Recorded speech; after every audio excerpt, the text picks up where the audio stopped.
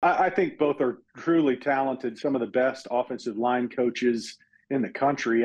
Having seen the product that they both put on the field and kind of understood their backstory and where they've been, the development of players, I think very highly of Matt Luke. And I think one of the biggest advantages for Coach Searles is the product that has been put in the field, on the field, and the streak that Georgia has of producing and developing offensive linemen. Matt Luke has been a part of that.